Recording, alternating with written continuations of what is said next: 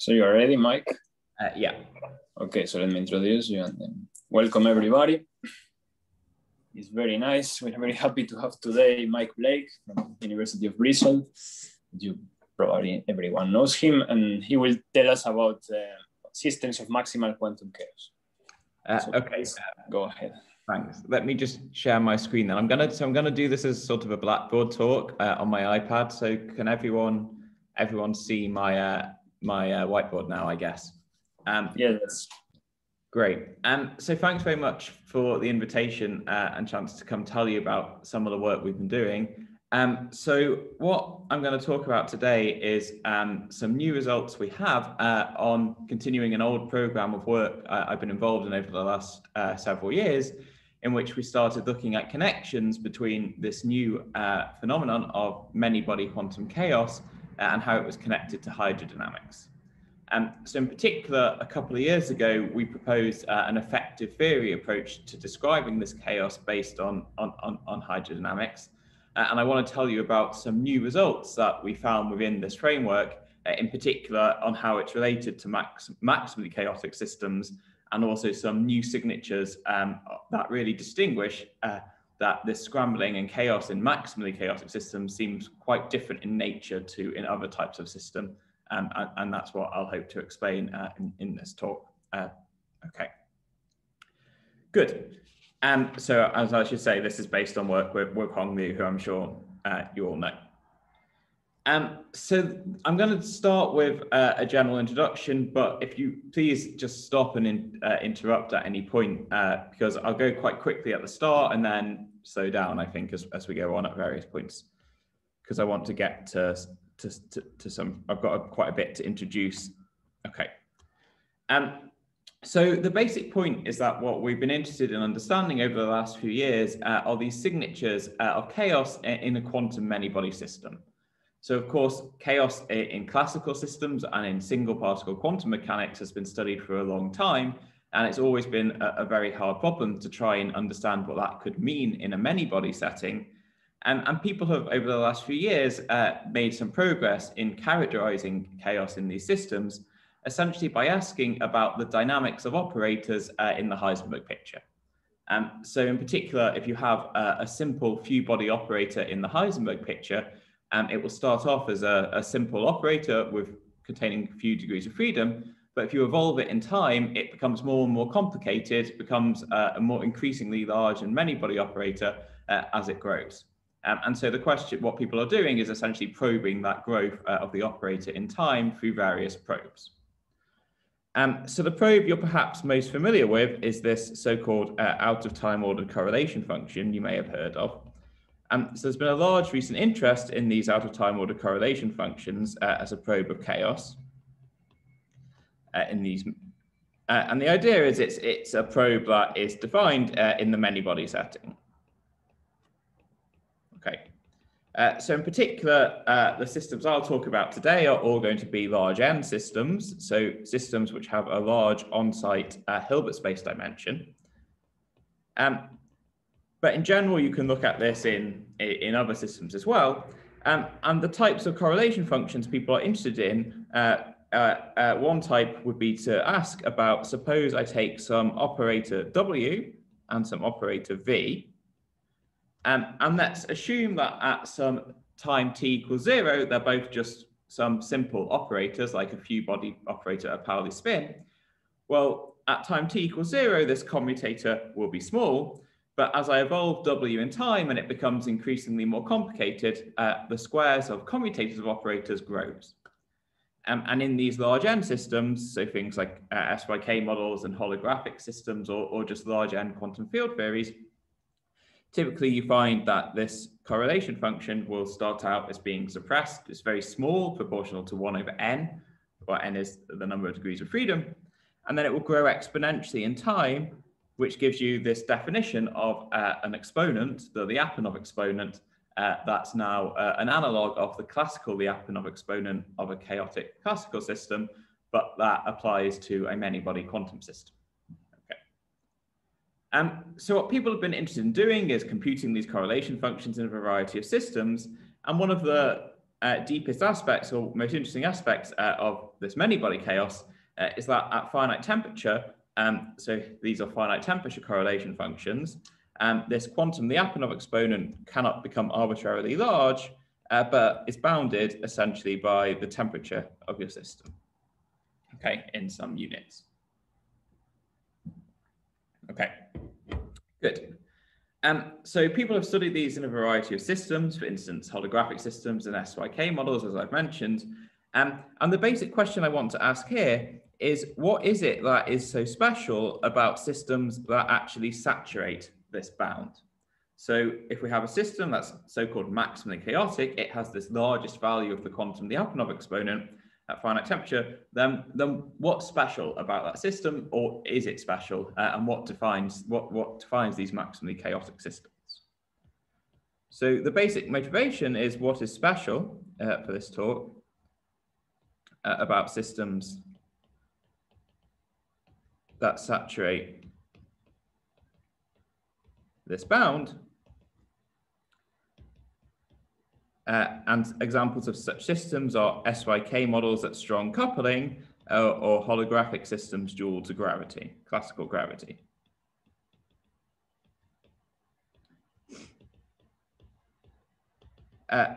Okay. And a partial vague answer or potential answer, which is sort of the framework behind all of this work, and for now I'm just meaning this in a very general term, not something any specific, is that this chaos essentially has a hydrodynamic origin. So in particular, if you look at, for instance, these SYK models at strong coupling, when they're maximally chaotic, or these holographic systems, it's easy to, well, relatively easy to see from those calculations that this exponential behavior can be understood as coming from interactions between these operators where they interact via exchanging stress tensor, the stress tensor essentially. So this exponential behavior essentially originates from the stress tensor dynamics of your theory. And at the moment, that's really all I mean by this idea that chaos is hydrodynamic. Much of this work is an attempt to make this precise. Okay. So here I mean it originates from interactions of these operators with with the stress tensor. Okay. So let me write that as ST. Okay.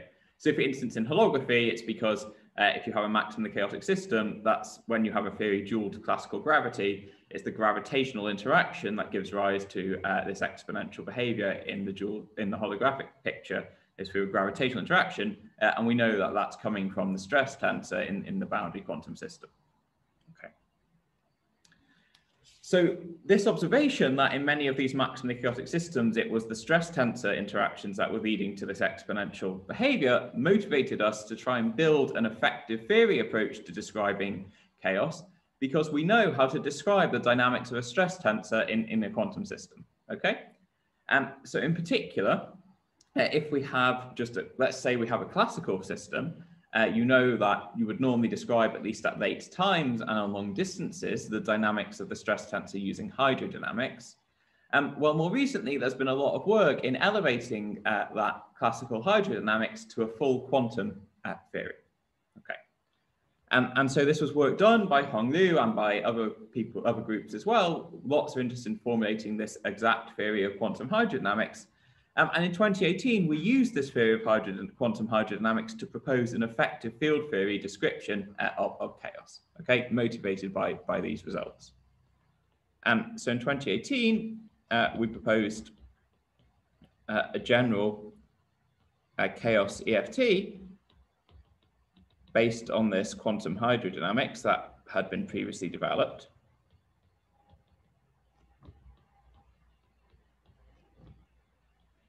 And in our work, we proposed just essentially, we essentially just worked out what you would need, what conditions and what form such an effective theory would take, and showed that it was, and showed that you could build a description of chaos using this effective theory, as I'll explain later. But one thing I want to say is, as well as this sort of abstract general effective theory approach we proposed, there are actually several very explicit constructions of effective theories of chaos that are essentially this quantum hydrodynamic theory we were proposing. Okay.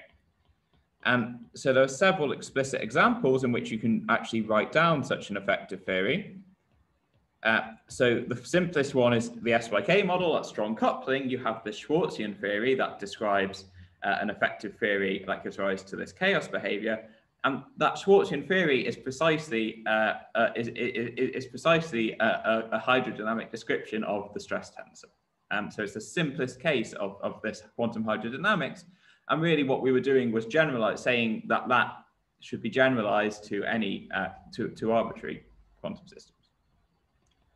So after our paper, Moshe Rosali and Felix Hale and collaborators did some really impressive work in which they worked out these types of effective theories for 1 + 1 dimensional CFTs and for CFTs, higher dimensional CFTs in Rindler space, in which you have these reparameterization modes, which are essentially these hydrodynamic modes and describe the stress tensor.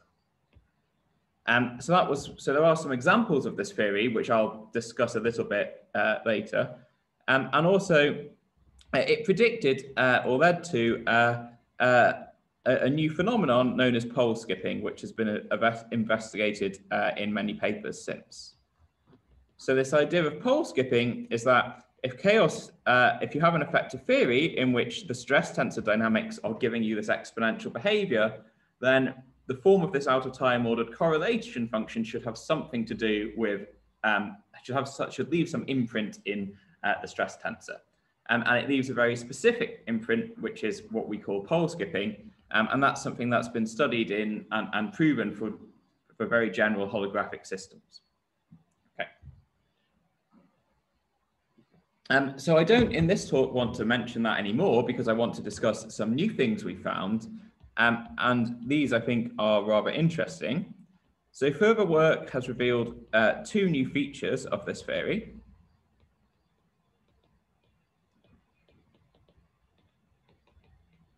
Okay, so the first is that when we first proposed this theory, we weren't sure, okay, it was motivated by maximally chaotic systems, but we weren't sure if it was limited to those systems or could, in principle, describe others.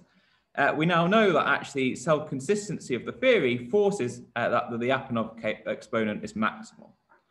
So this hydrodynamic theory of chaos is, by consistency, a theory of maximally chaotic systems. And so the first thing I want to put forward is this is a signature. This is really one of the defining features of maximal chaos, is this hydrodynamic origin of chaos. And the second I want to tell you about is a bit more surprising. The first, I think people expected. The second is that in this hydro EFT, there is a suppression of the chaos behavior in what are called commutator squares. So this will sound a little technical, but I will explain what's going on here towards the end of this talk. And I think it's very important. So the basic point is normally when you write down these commutator squares that I've indicated on this side, everyone always writes them down as having this functional form of being proportional to 1/n times e to the lambda t. Okay, and the reason we do this normally is that what people normally calculate is the out of time ordered correlation function, in which we have WB, WV, and it's true that in, for instance, holographic systems, this will be proportional to 1/n e to the lambda t, where lambda, if you have a theory dual to gravity, is the maximal result. However, the thing that will turn out happens, and does indeed happen in holographic systems, is this expression here for the exponential behavior, for the commutator squares is not quite right. In fact, it's quite misleading. In particular, what you find is if you computed this object in a holographic theory dual just to classical gravity, you would find that that answer is exactly 0. Okay, so this commutator square is actually identically 0 in classical gravity. And the reason is it's the sum of this out of time ordered, it's roughly speaking the sum of this out of time ordered correlation function I've drawn and another one in which you swap the V's and W's around. And what you find in holographic systems and in general in any maximally chaotic system is actually, as I'll explain later, that both these out of time ordered correlation functions have exponential behavior, but at leading order in 1/n, they precisely cancel against each other in this commutator square. And so this is something that only happens for maximally chaotic systems, as I'll explain. it emerges automatically as a prediction of this hydrodynamic effective theory. And so that's what I'll discuss in the second part of the talk. Okay, good. So I now want to go and review this effective theory before, and I'm not gonna go through in any great detail any of the maths because it's not really relevant. I want to just explain the philosophy and then the details for how we get these new results before moving on. So if I go a little quick here, please don't worry about the details, but do stop me if something's not clear. So what's the basic point? Well, as I said at the start, the basic thing this chaos is probing is the growth or scrambling of operators, which is how they evolve in time in the Heisenberg picture from a simple few body operator to some complicated many body operator. And what this hydrodynamic theory's basic idea is that we want to describe this as the build-up of, as our operator evolves, in terms of being we want to describe our operator as a bare operator, so some few body bare operator, but that builds up a cloud, a hydrodynamic cloud, which describes how its evolution in the space of degrees of freedom as it becomes a many body operator. So it couples to some collective many body mode, okay? So we have that this growth scrambling of the operator is essentially described, and this is really just words. There's a mathematical framework. Mathematically we define more precisely what we mean, but heuristically you can think of it as some bare operator building up some cloud of hydrodynamic modes describing its growth. So in particular, we have our operator V, which we can think of as consisting of a bare operator, which I'll call V hat, which is a few body operator. And then it's coupled to this hydrodynamic mode, which I'll call some collective field sigma of T. Okay. So we have some bare operator, and then it's building up some cloud described by its coupling to this field sigma of T. Okay. So the first step is that we assume there's that we can describe this as some coupling to a collective mode. The second step is that this is not just any collective mode, but we identify it with the collective degrees of freedom that describe energy dynamics in hydrodynamics. So we identify sigma of T, the collective field describing the collective field in our chaos EFT, as the collective degree of freedom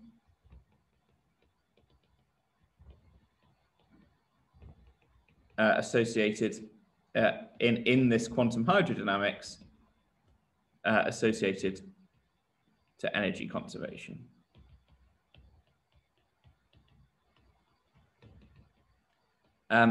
So a few comments are in order here.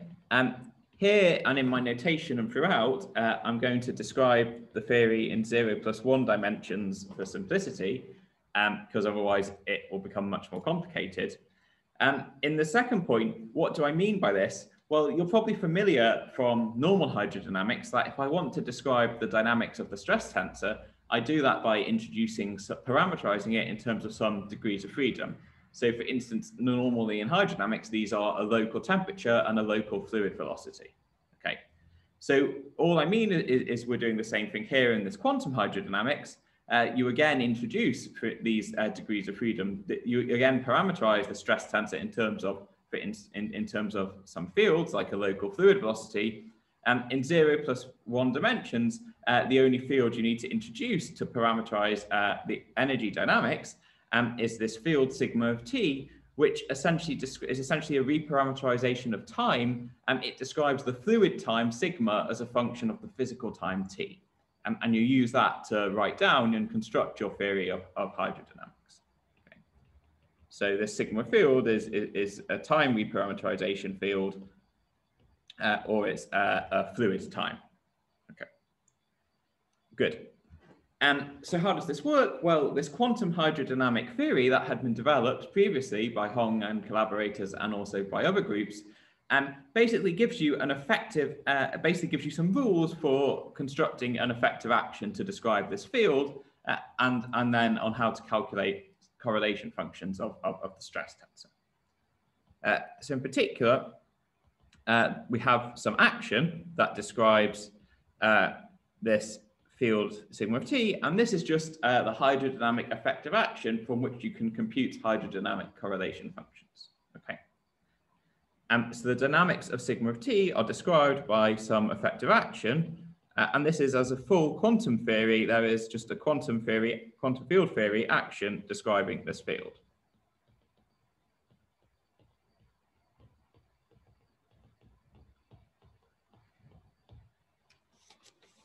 Okay, good. So the first thing, one thing I want to emphasize though is, as in normal hydrodynamics, and this is the key, this field sigma of t is not itself the object we're interested in. Okay, we want to calculate correlation functions of operators. So in the context of hydrodynamics, that what we need to compute what we want to compute are the correlation functions of the stress tensor. Sigma is just a variable we introduce in our path integral to help us do that. It isn't itself directly physical. Okay. So this is like saying the fluid velocity itself is not a physical observable in hydrodynamics. You ultimately want to compute stress tensor correlation functions. So stress tensor correlation functions can be computed from sigma of t. Okay, and how do we do that? Well, in normal fluid dynamics, it's kind of the same in quantum hydrodynamics. There are some constitutive relations.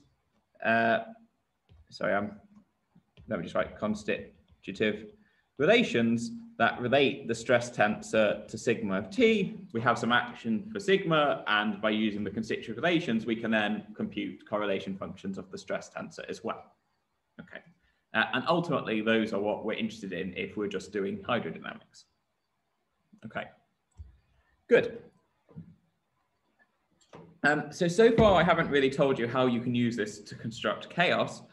But the basic point is that it's possible to use this type of hydrodynamic effective action to consistently write down a theory that has exponentially growing modes, but that they're not a symmetry. They're not an instability. Okay. So how does this work? Well, in equilibrium, you have a situation where the fluid is at rest. So the fluid time is just the physical time. And the key point is that if you impose, as I said, is that it's possible. And the way you do this is to impose some symmetry on this effective action. And if you impose a symmetry, you can find that there are actions for which sigma of t can consistently have exponentially growing pieces.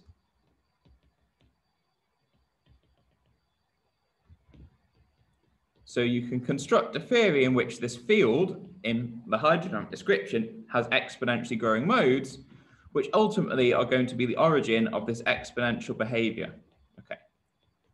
So in particular, what we can do is we can consider this field epsilon of t, which describes the difference between our fluid time and the physical time. And if you pick certain actions or impose a symmetry on the action, you find you can have solutions in which this is growing exponentially.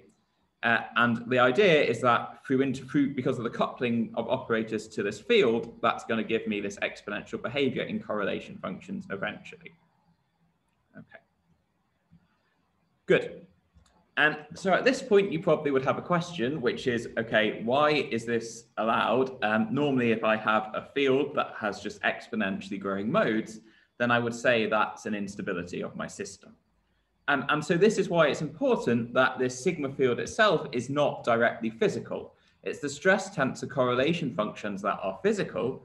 And the point is that as a result of this symmetry we impose, that's what I mean by consistently, if you impose this symmetry, you find that actually the stress tensor correlation functions do not have any exponentially growing pieces. They're perfectly consistent with all rules you would want them to obey. They satisfy fluctuation dissipation theorems. They have no exponential growth.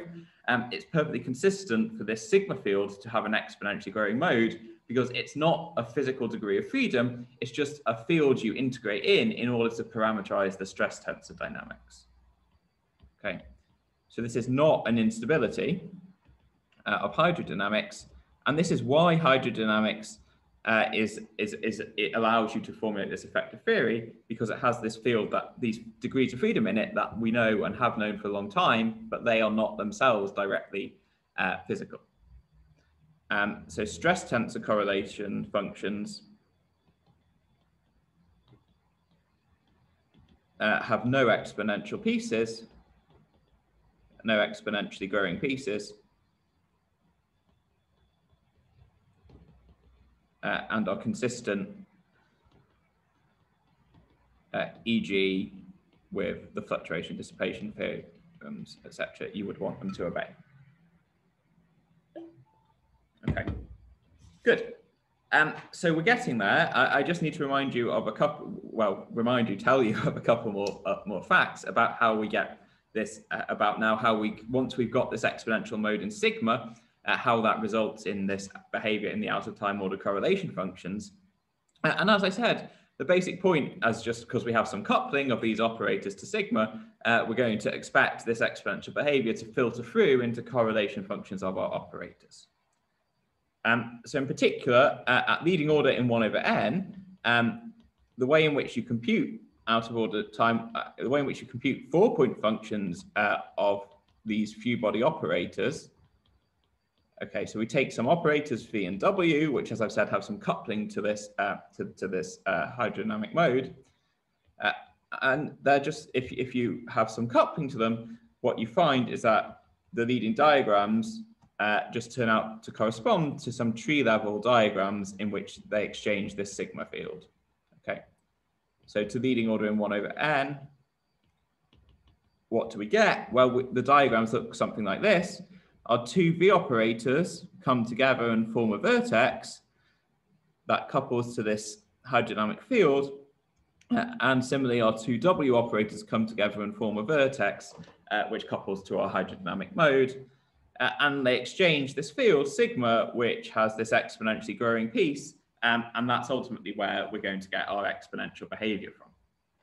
Okay, good.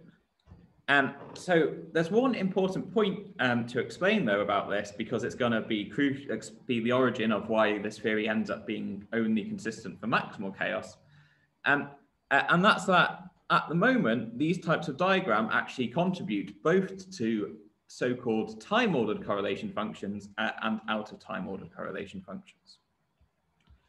So in particular, we get these types of diagram both for, so the only difference between so-called time-ordered correlation functions, so these are the normal types of correlation function that until a few years ago, we'd just be the only things we were really interested in. So these are things such as, for instance, we can consider, actually, let me give this a name. Let's call this G4. G to start, G will be a time-ordered correlation function, and 4 because it's a 4-point function. Let me just consider something like VW, VW, V0, V again, sorry. So this is time-ordered because if I commute the operators, it looks that I could have them all increasing in time. This is the type of correlation function we'd be used to calculating, and that certainly should never show any type of exponential growth with time. If such a correlation function did, then that would of course be an instability. These correlation functions should not have any exponential growth. The exponential growth should only be in the out of time ordered correlation functions, which I will call H, and these are the ones where we alternate between going an operator that's forward in time and an operator that's at time t equals 0. Okay. So there's a potential problem here in that we have these diagrams contributing to both of these. Okay. And the only difference is the vertex structure. Okay. So there's a slightly different structure in these vertex for the time-ordered correlation functions as there is for the out-of-time ordered correlation functions. Okay. So we've got a potential worry in that we want exponential behavior in the out-of-time ordered correlation functions, which clearly we're going to get from these types of diagram, but we don't want it in the time-ordered correlation functions. So how does this theory get around that? Well, the answer is quite simple. It's just that the vertex for the time-ordered correlation functions can very naturally be extended can very naturally be made invariant under this exponential mode, so it doesn't see the exponential mode. Essentially, you can impose a symmetry on the vertex of the time-ordered correlation functions so that the exponential piece doesn't doesn't essentially appear in this time-ordered one. Okay. So basically, by a certain choice of coupling of operators, to this field, and this is actually exactly what happens in, for instance, SYK, by extending the symmetry of the theory to the coupling in a natural way of operators to sigma. One finds that G4, the time-ordered correlation functions have no exponential pieces. Okay, but it's important you have to impose a condition to do that. And then you find that, okay, even though this condition causes there to be no exponential growth in the time-ordered ones, it doesn't cancel out the exponential growth in the out-of-time-ordered ones. And so we're able to build this description of chaos. So you find, in fact, if you compute the difference between this out-of-time-ordered correlation function H4 and the time-ordered one G4 in this theory, then let me put some squiggles in because what I'm going to write is schematic. This essentially can be thought of as the two-point function of this sigma field. So epsilon is the linearized sigma field about equilibrium. And if you compute this because this two-point function is going to have an exponential mode, you get that the out-of-time-ordered correlation function grows exponentially in time, and there's some coefficient proportional to 1 over n, where that n is the number, again, of, is number of degrees of freedom. Okay. So this is the end of my summary of this theory. And the basic point I want to emphasize is that using this hydrodynamic theory, we get some exponential growth in H4, the out-of-time-ordered correlation function, describing a chaotic system. However, there's no exponential growth in the time-ordered correlation functions.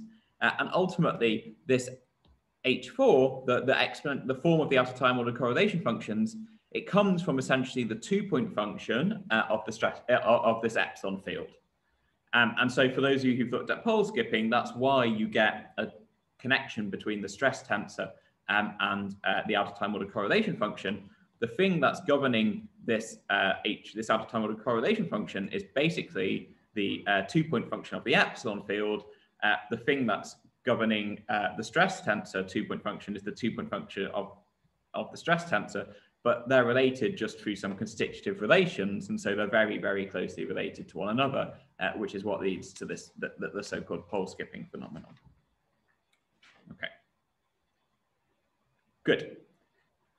So now let me tell you about these two new features that we've done. So that was the status as of 2019. And in particular, at the time of doing this, it was unclear if this theory was consistent for any lambda, or this theory should work for any lambda or for lambda max, or just the maximal value of the Lyapunov exponent. So at the time, it was unclear if this theory could work for any value of this Lyapunov exponent. We didn't have any condition to fix the Lyapunov exponent in our theory. It seemed it could just be arbitrary.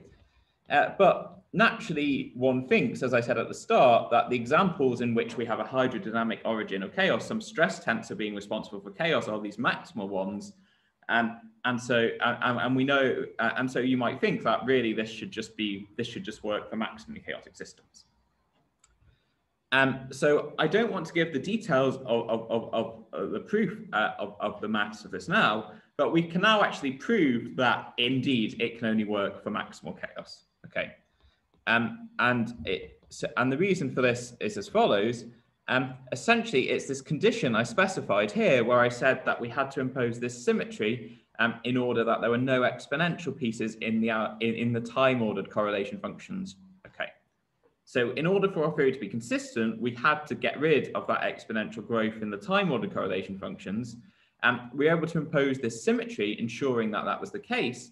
But it turns out that that symmetry is only consistent with the fluctuation dissipation theorem if you have maximal chaos. Okay. So in particular, we want to, if you look at the structure of this vertex, the vertex involves the coupling of essentially two V operators coming together and coupling to this sigma field. And so you find that this symmetry condition involves the 2-point function of this V operator. Okay. So, sorry, Mike. Yeah. One question. Maybe I missed it, but what is the symmetry you are imposing? So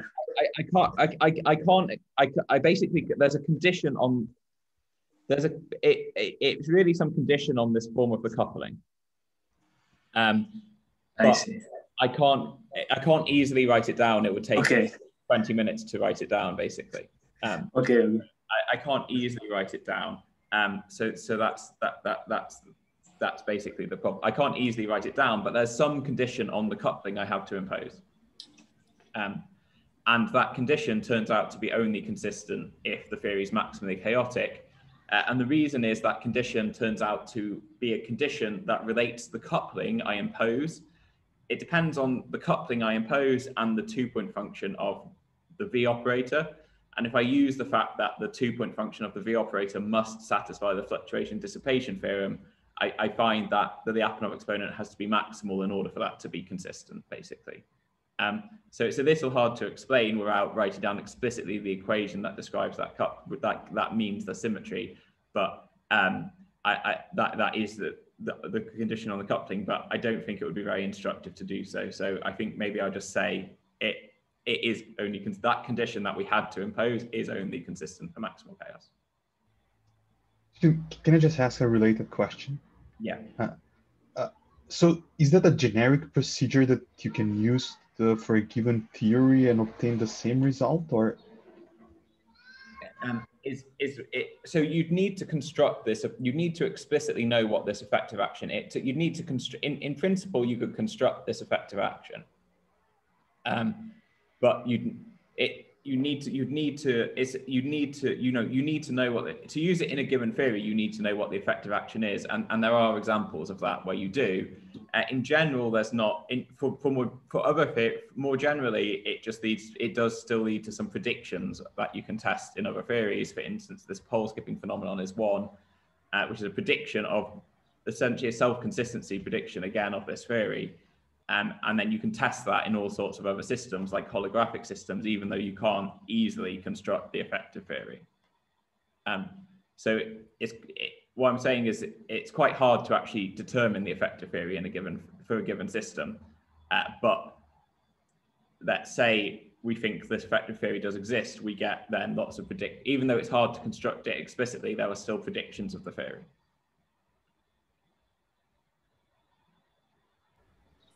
I have also a question, Mike, sorry. Yeah. Let us suppose we have a theory, but we are not aware of whether the theory is maximally chaotic or not. Yeah.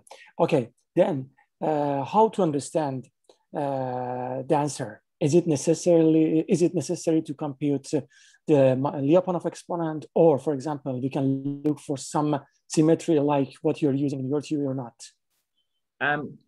So if you don't know if it's maximally chaotic or not, I'll actually end by giving well, there are some features of maximally chaotic systems that I'll end with a condition that could distinguish between them without you having to compute a Lyapunov exponent,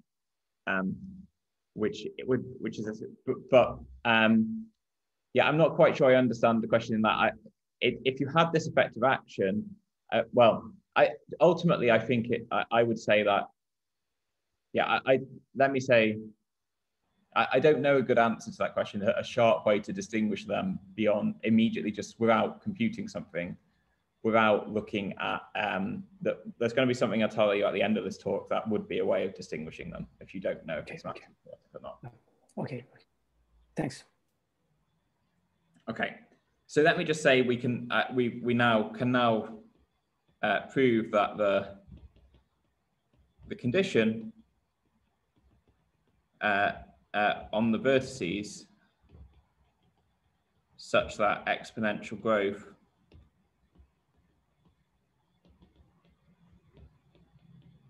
does not appear in time-ordered correlation functions is only consistent with the fluctuation dissipation theorem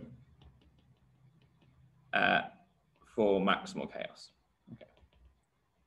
So, okay, I know I'm not explaining that particularly well or why that's true, but maybe just take it. It's a somewhat technical condition arising out of this theory, that this theory is really only a theory of maximal chaos. And in particular, I think based on the fact that in lots of systems, we know that the stress tensor is responsible for chaos when they're maximal, and when they're not maximal, then they have other contributions to the out of time ordered correlation functions coming from higher spin operators. You shouldn't expect really this to work for non-maximal chaos.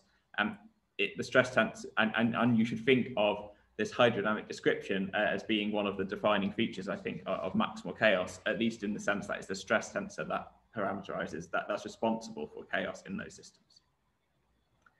Okay. So the reason I've slightly rushed over that is I'd like to spend a bit more time talking about the second feature, which I think is slightly more surprising and newer, that I think people maybe would have anticipated.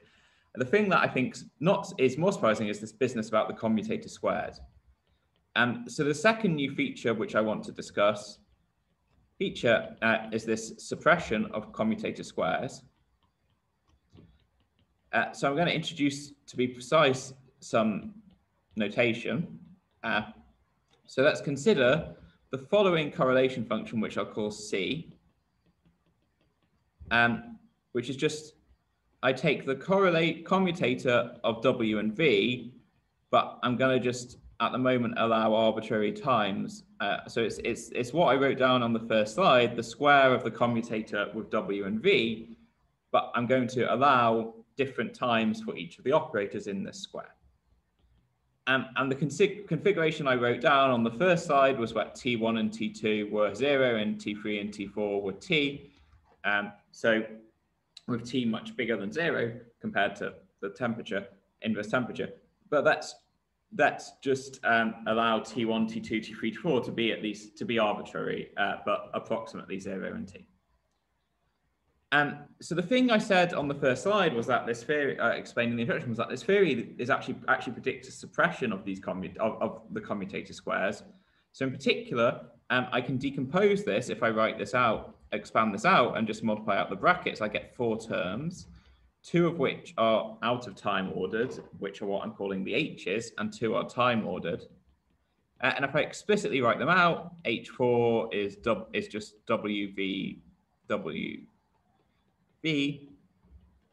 and H4 tilde is VW, okay, VW.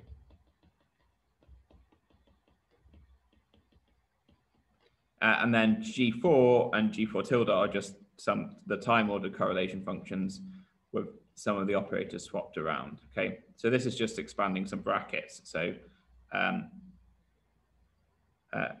hopefully it's the details of this are not so important.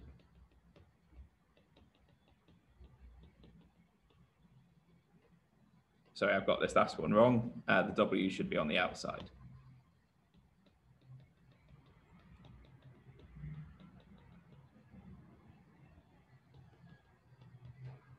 Okay. So the point is, it's the sum of 2 out of time ordered correlation functions, and for a sum of 4 correlation functions, 2 are out of time ordered correlation functions, 2 are time ordered. And what I said earlier is that if in this theory you compute the difference between this H4 and G4, the time ordered and out of time ordered correlation functions, okay, you get this commutator of the epsilon field, which was exponentially growing in time. And if you compute these other 2 in this theory, you find it's exactly equal and opposite to the line above. Exactly. Okay. So here I'm not even assuming that these terms are necessarily exponentially growing in time or anything. Just any type of theory like this in which you assume coupling between operators and some collective mode, and then you try and write down correlation functions using tree level diagrams, you will find that this is true. And so this means that this correlation function at leading order in 1 over n of these commutator squares is identically 0 in this theory. Okay, identically. Okay. And also this is true if you consider analytically separating the commutators in imaginary time by some amount theta. You'll again find, so if you consider correlation functions where you have omega w, the first commutator, sorry, this should be a T2. If you separate them in time,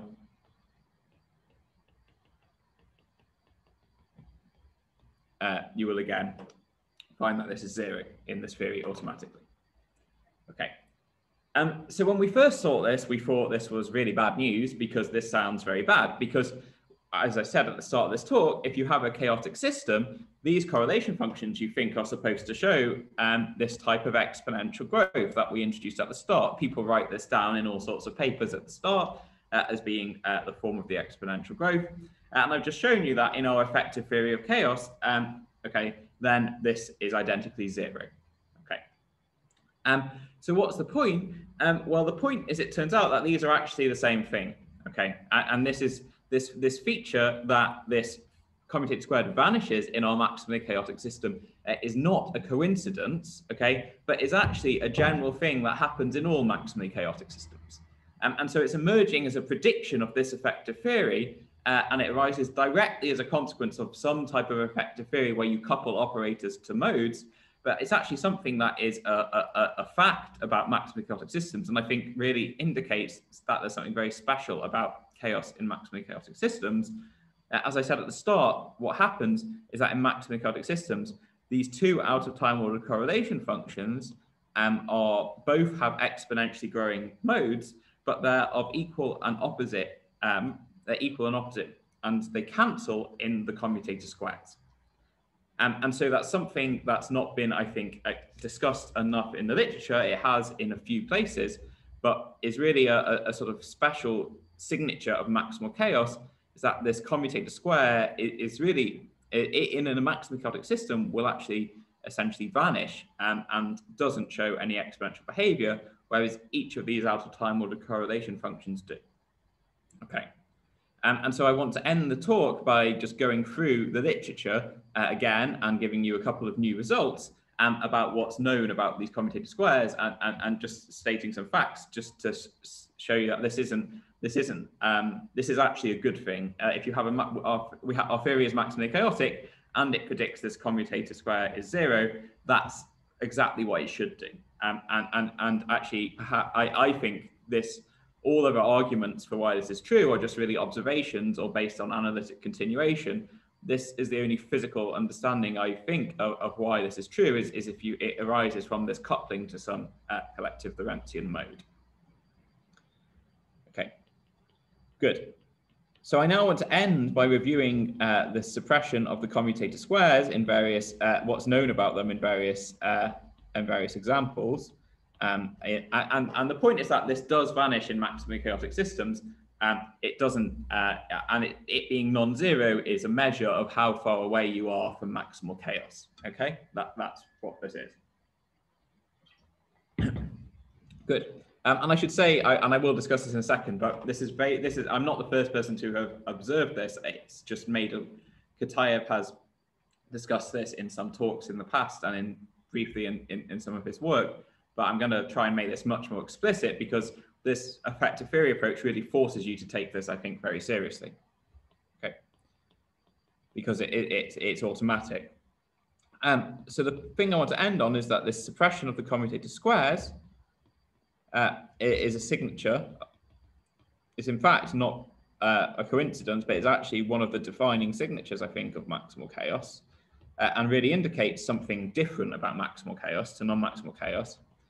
That we need to understand, and it's implicit in some previous work, but I want to make it much more explicit.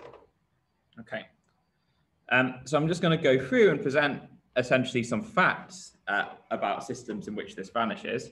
So the first fact is if you take the classic simplest case in which people can compute these out of time ordered correlation functions, and actually also these time ordered ones, these G's, is if you look at this Schwarzian theory that describes near ADS2 black holes, or also the Schwarzian sector of the SYK model, which is valid at strong coupling, where you can take the results from the papers by Maldacena, Stanford, and Yang, or by Stanford and Schenker, and you can analytically continue their Euclidean results to compute all these correlation functions, and you'll find that this correlation function is identically zero in the Schwarzian theory.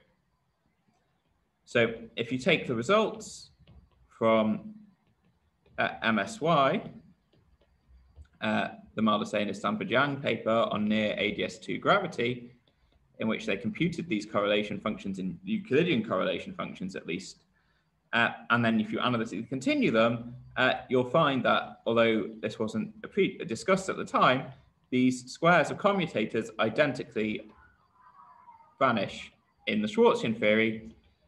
They have some exponential modes, okay, describing the exponential bits that are the chaotic bits, but they have other functional forms in these correlation functions as well. That's just one piece of them.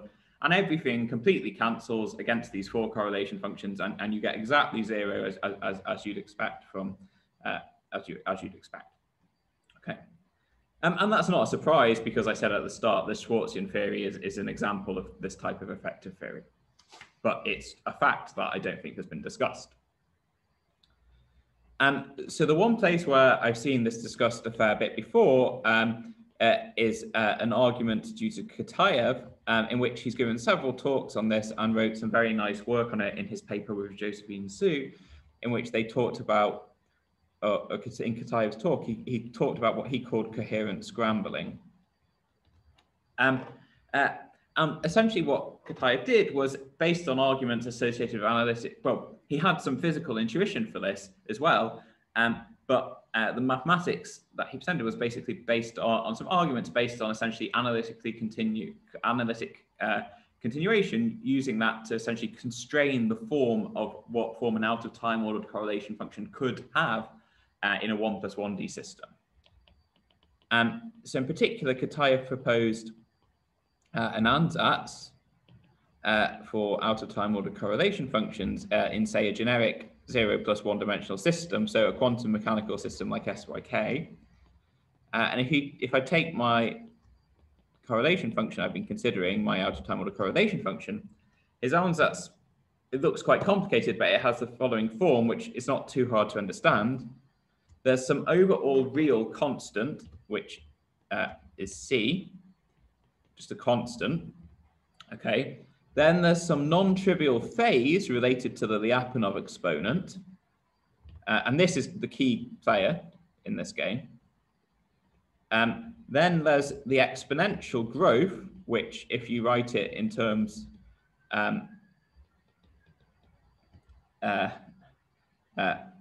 if you write it out, looks like this. So sorry, this should be a T2 at the end. So this is the exponentially growing term in the out of time ordered correlation function, but just written in a symmetric way. And then multiplying this are two so-called vertex functions that are not important for what I'm going to discuss. These are just essentially a bit like 2-point functions. They satisfy properties a 2-point function would do, like fluctuation dissipation theorem. They just depend on the difference between the 2v and the 2w operators. That they're not to do really with this chaos. They're just some vertices. Okay. So what's the important point? Well, the key thing in this equation is this phase. Everything else is either real or satisfies some reality condition, like a fluctuation dissipation theorem. And the important thing, the way this phase is fixed, is it's defined by saying if you analytically continue this correlation function, so you place the four operators evenly around a thermal circle, well, you know that that correlation function, it turns out it has to be real. So there's a constraint that this correlation function must become real if you place the operators, if you analytically continue it in a certain way. And that forces there to be some overall non-trivial phase related to the Lyapunov exponent. Okay. So from this, we want to calculate, this was his ansatz for H4. To calculate the commutator square, we also need to consider the other correlation function that appears, and the commutator square, remember, is the sum of these two. And the way you can do that is, it turns out that just by definition, there's a nice result, which is that this other correlation function in the commutator square is the complex conjugate of this one, where I also swap T1 and T2 and T3 and T4 around. So it turns out, if you do that and work through these reality properties of these functions in this, all that does is it changes this plus sign to a minus sign. Okay, so this H4 tilde is just got a minus sign in this overall phase. And so the net result is that if you compute this correlation function, which is the commutator square, which is the sum of H4 plus H4 tilde, then you get that it has an overall factor which is got a cosine appearing in. Okay. And then everything else is identical. So I just write that as gamma R, gamma, okay, W. The same arguments, it all works out exactly the same. Okay, and I've missed a C. Okay, so what's the punchline? Well, there's this factor guaranteed by these phases in which the commutator square is smaller than the out of time order correlation function in magnitude by this factor that depends on cosine of beta times the Lyapunov exponent over 4. So hence this commutator, the commutator square is suppressed relative to the OTOC by a factor cosine beta 0 lambda over 4. So this vanishes for maximal chaos.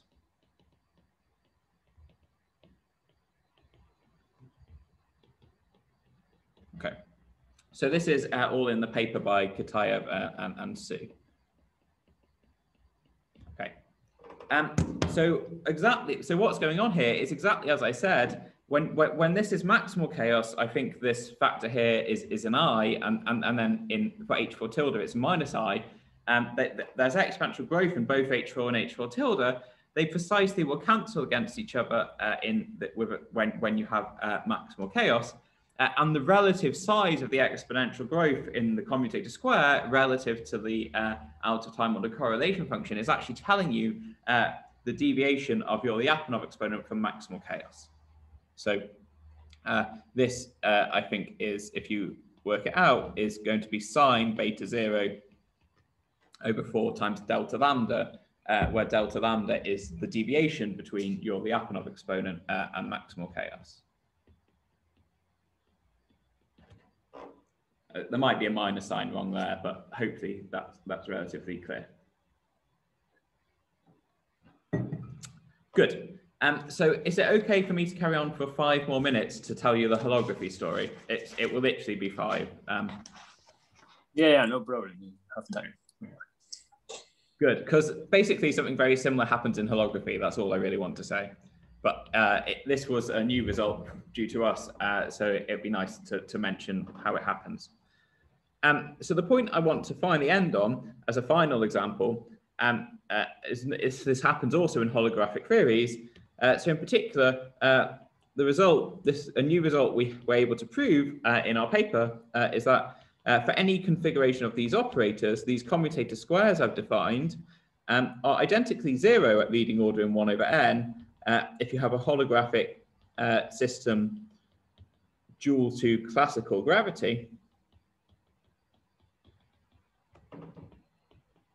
And to get something non-zero, to get a non-zero C, you have to include string theory corrections. Actually, bulk scattering, which involves stringy modes, needs string theory scattering. So the argument I'm going to give for this is incredibly it was very simple. I'm just going to do it very sketchily. So please don't. The details, the important part of the argument is here, but this is very much a sketch of an argument. So in holography, you typically, okay, we have higher dimensional systems, so we also have space. So for consistency, for definition, our out-of-time order correlation function will be something like this. Technically, to define it, I need to regulate this in some way. Let's assume I do that by separating the operators in time a small amount. And the basic point is that we know well how to compute this in holography. So in holography, this is computed as just essentially some two-particle bulk scattering process. So this can be computed in holography as a two-particle bulk scattering process. And the formula for what this thing looks like is quite simple. I'm going to sketch the important things and be very sketchy here. But essentially, it looks like it looks like the exponential of some phase shift for the scattering process, multiplied by some bulk to boundary wave functions, the details of which do not matter for this talk. So essentially, these bulk to boundary wave functions propagate these operators, turn them into quanta on the horizon. They then have some scattering process at the horizon of the black hole, which is described by this phase shift delta of S and X. So let me define that. So delta of S and X is the phase shift for the bulk scattering.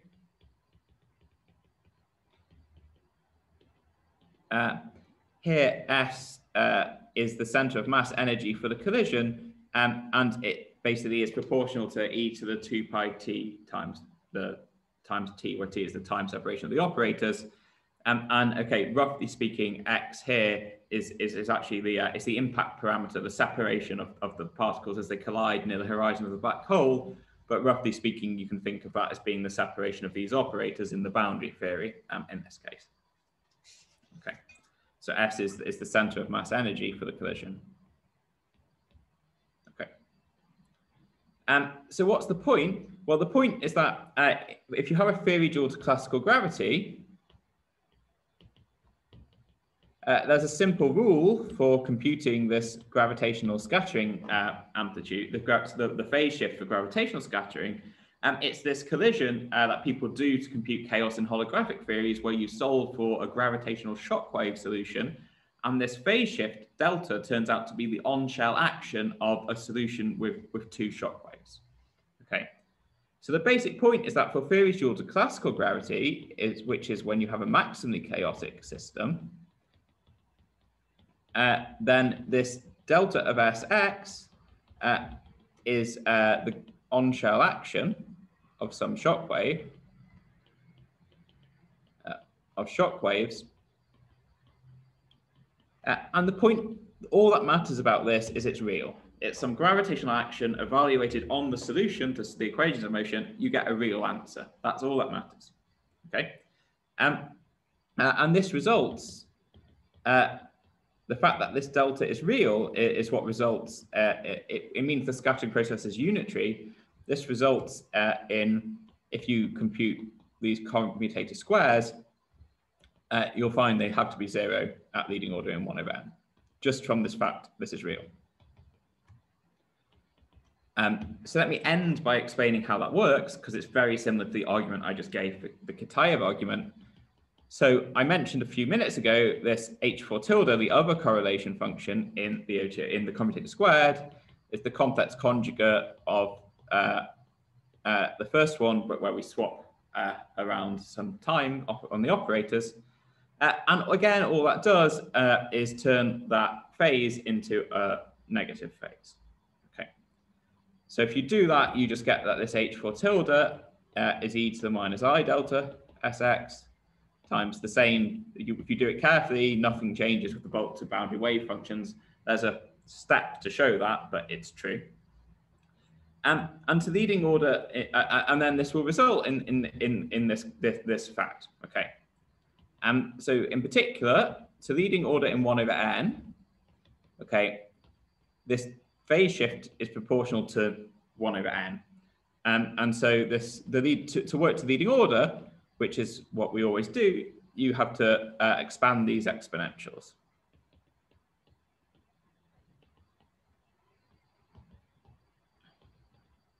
So if I expand these exponentials, it's probably not too hard to see that gives that this out of time ordered correlation function is essentially proportional to the gravitational phase shift, whereas the commutator squares are essentially proportional to the imaginary part of the phase shift.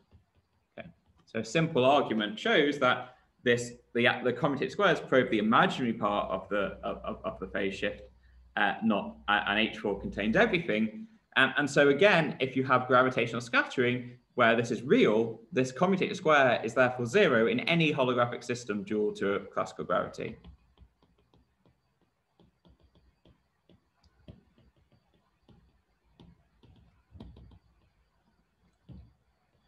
Okay.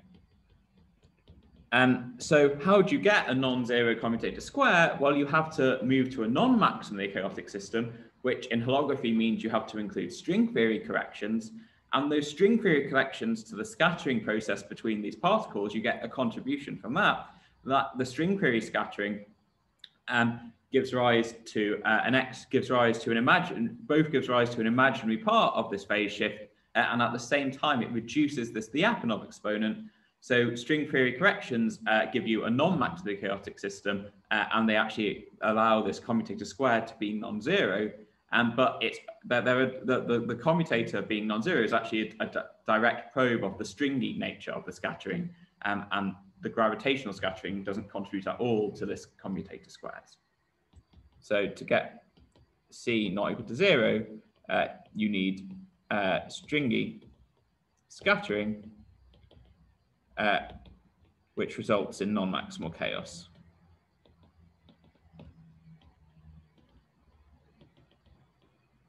Good.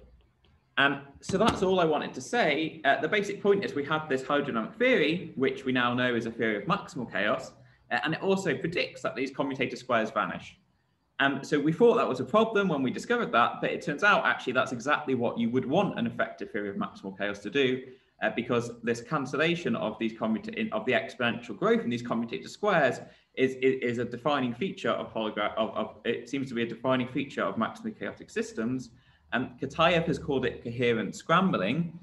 My interpretation of why coherent is that, I'm not sure if this is exactly what is meant by it, but the fact that you have these two exponential pieces cancel against each other like they're perfectly out of phase, the word coherent seems very appropriate for that. And I think the fact that you have this cancellation of exponential growth in these commutator squares, which is what we see in our effective theory, is really telling us something deep about the nature of chaos in maximally chaotic systems.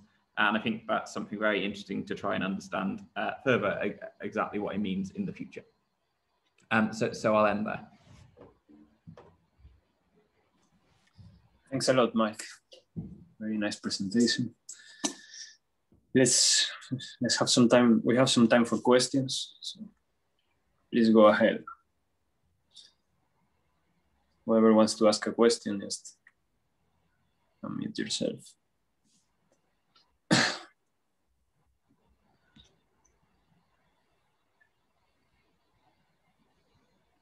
Don't make me go to the second part of the question sessions where I stop recording.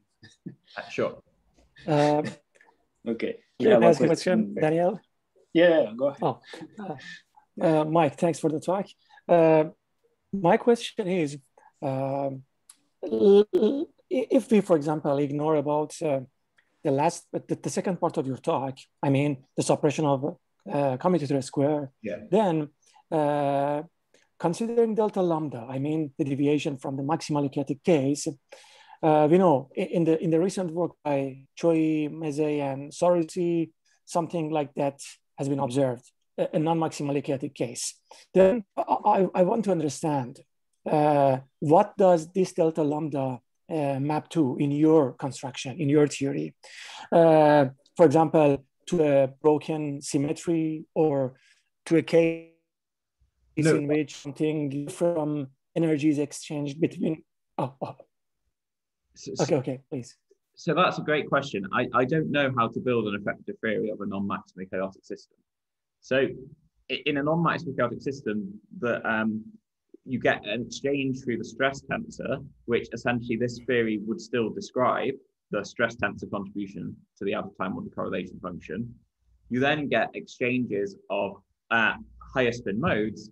And I guess there's a question. The question is, could you somehow resum all those contributions into some effective theory that contained, that parameterized the contributions of the stress tensor and all the higher spin modes to a chaotic system, to the out-of-time order correlator? And I don't know of a way to do that. So the answer is, I would say I can't. At the moment, we can't move away from our theory by changing the Lyapunov exponent away from the maximal value. We don't know how to do that at all. So that is a very good question. I know other people have thought about it as well. Who, I think Felix and Moshe told me they'd thought about this at some point as well. I don't know of a way to adapt this effective theory yet to be a non-maximally chaotic system. However, the work you're talking about, I think, on this large QSYK model, I think is the way is the clue. But I haven't looked at it yet in enough detail to see what it might lead, what it might suggest. So yeah, I don't know what it would. In our theory at the moment, it doesn't have it. We can't extend it to non-maximal case. Okay, thank you very much.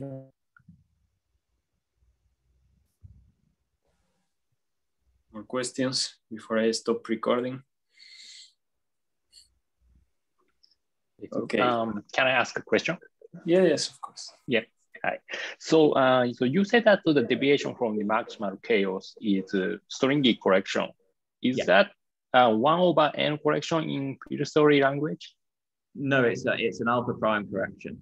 It's alpha prime correction. So I think in the dual field theory, if you have, then it is, I think it is 1/n. I think it's something like, I don't think it's 1/0.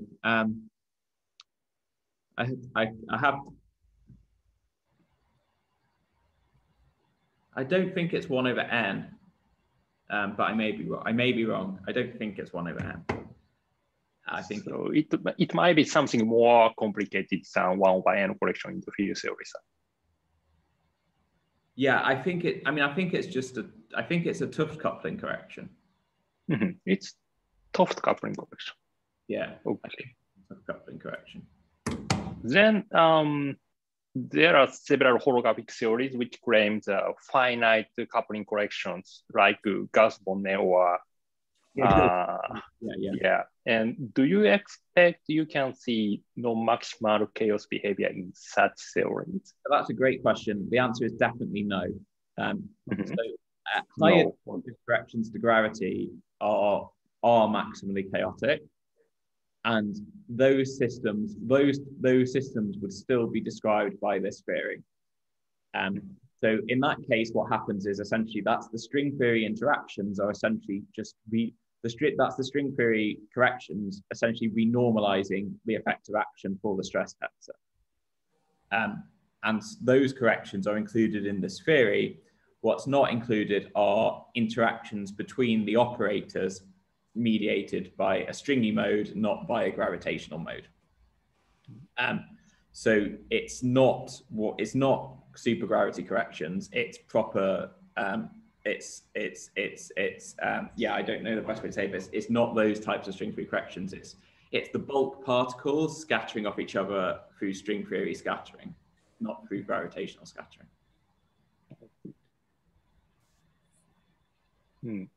So this theory would work for say holographic systems with higher derivative gravity. It's not Einstein gravity that's important. It's classical gravity. Mm-hmm. I see. Thank you. More questions? Okay.